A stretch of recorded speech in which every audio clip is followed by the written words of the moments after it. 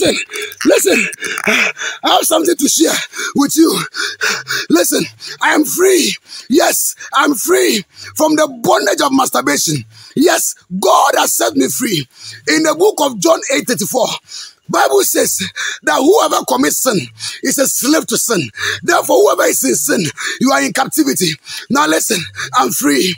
Now for you to overcome masturbation, listen to this. There are 5 secret things. You must forbid them. You must abstain. Bible says in the book of 1 Peter 2:11 that we should abstain from the desire of the flesh that fights against the soul. In the book of Galatians chapter number 5, verse number 24 says, those who are for Christ has crucified the body and its lust. So whoever wants to overcome masturbation, you must make sure that this flesh has been crucified. Now listen. There are 5 things I want to share with you to overcome. Number 1, you must overcome watching lustful things. Things that are lustful. Example is pornography, naked picture, music videos. Stop watching all of it. Some videos on the internet, some comedy videos. All these things bring lust into our hearts. We must abstain from all these things. Sometimes when ladies are walking, the way you watch them, please don't watch it. It will put you to that captivity. Number 2, be careful about bad friends. Bad friends, because Bible says in the book of 1 Corinthians 15:33 that bad company corrupt good character. Some ladies are in prostitution now. Some guys are in masturbation now. They were led by a friend, because anytime they gather together, all their conversation is about lust. Please abstain from bad friends that always call you on the phone and share lustful things with you on the internet. Whoever share lustful pictures with you, block them. Yes. Number 3, be careful about the food that you eat from the street.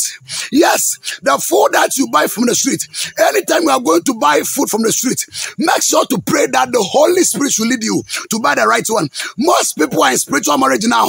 It's because of food that they ate from the street. They are in spiritual marriage. Please, anytime you get food, pray over the food before you eat. Number 4, yes. Number 4, sharing of items. Sharing of items, yes. Those who share their clothes, share their sponge, share their shoe, share their pint, their brazier, whatever with friends. Be careful. These things can bring lust into your heart, can bring lust. Some of them, you don't know the spirit that they are using. You don't know the spirit that is in them. Please, be careful. Be careful in sharing items with friends. If you do this, you are going to abstain yourself from lust. Yes, please. And number 5, be careful of phone call. Phone call, yes. Some of you, around 10 o'clock, you are talking to a lady, you are talking to a guy, and all the conversation that is about bad. Some of the ladies, the men you call them, they will change their tone and speak in a lustful tone because they want to possess you. Guys, have you imagined that anytime you do call in the midnight, you see that lust possess you? Be careful. Be careful. Listen, many people are in this bondage. They are in this bondage. They can't set themselves free. Many young boys and young guys are in this bondage. In these last days, Satan is using lust to capture a lot of souls. Satan is using lust to imprison a lot of souls. Please, if you are one of them, I've been free by Christ Jesus. Accept Jesus Christ and be free. Accept Jesus and abstain yourself from all these things I've mentioned. Now, whoever is in our bondage, now join me as we pray. Now, may God set you free by the count of 1, by the count of 2, by the count of 3.